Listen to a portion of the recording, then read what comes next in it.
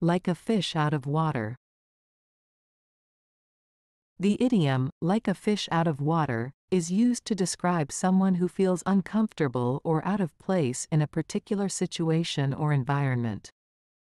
It implies that the person is struggling to adapt or fit in, just like a fish would struggle to survive outside of its natural habitat, which is water. Here are a few examples to illustrate the usage of this idiom. 1. Sarah grew up in a small town, and when she moved to the big city, she felt like a fish out of water. The fast-paced lifestyle and crowded streets made her feel overwhelmed and out of place. 2. John is an introverted person who prefers quiet and solitude. When he attended a loud and crowded party, he felt like a fish out of water. He didn't know how to socialize and found it difficult to connect with others.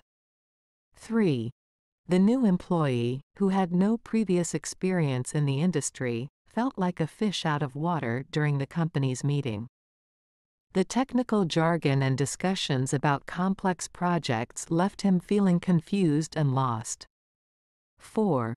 When the professor asked the students to solve an advanced math problem, Mary, who struggled with math, felt like a fish out of water.